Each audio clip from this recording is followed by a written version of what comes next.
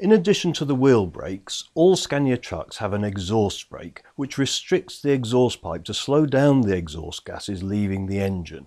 When it operates, pressure builds up inside the engine and makes engine braking much more powerful. It operates on the drive axle and is useful for sustained periods of braking.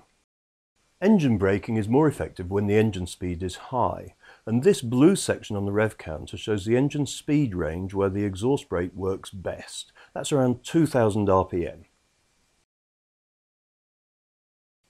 This switch to the right of the steering column allows you to operate the exhaust brake using the brake pedal. When the switch is turned on and you press the brake pedal, the first part of travel applies the exhaust brake only.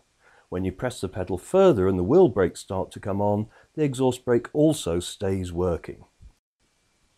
Alternatively, use your left foot to press this button on the floor in front of the steering column. This button works all the time, even if the dashboard switch is off, and it does two things.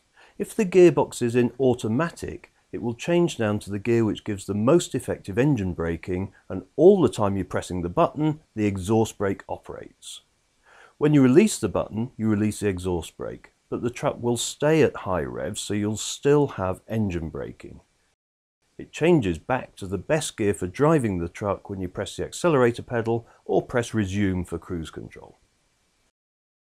Now do note, the exhaust brake is an auxiliary brake and only acts on the drive axle.